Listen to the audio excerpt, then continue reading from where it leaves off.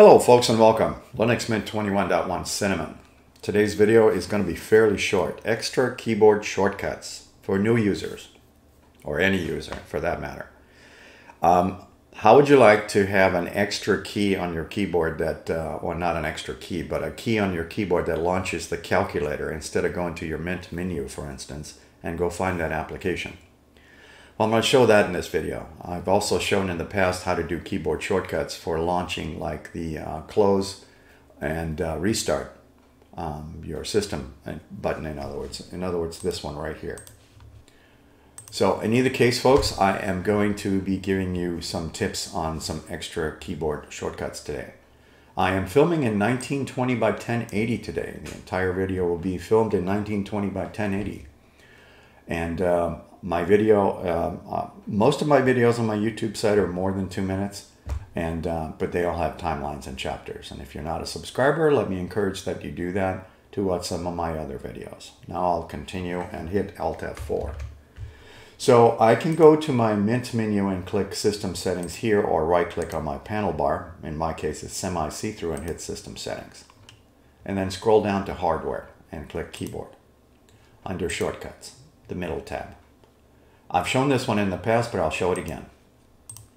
So the shutdown key is assigned by the Linux Mint team to Control, Alt, and End, if you did not know that. It's the same thing as doing this. I'm going to actually assign that function to a key on my keyboard that's currently not in use. So I'm going to click that until I say C, pick accelerator. It just means press a key that's not in use on your keyboard. If you depress a key that is currently being assigned or has a problem, you get a post-it note. So I'm going to test my F12 right now because it's already active, and it does that. Let me go to launchers for a second. So the calculator is here, and a lot of folks don't have a dedicated calculator key on their keyboards. I don't. So I have some spot assignments that I can use. So I have a key in mind. I'm going to use F8 and then test that function out. It opens up my calculator, and of course you probably do know that you have some different options like advanced, and you can also expand this out. I'm going to use Alt F4 to close that box. So there's lots of things you can assign, and a lot of things in here, if not all, have 3 keyboard assignments, and some have none. Like that one is none. So you can assign stuff to different functions. I'm going to use Alt F4 to close.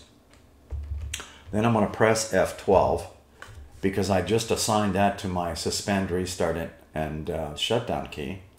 And then I'm going to press that F8 for my calculator. Again, I can switch this over to the basic, so it'll be a basic calculator. Alt F4 to close.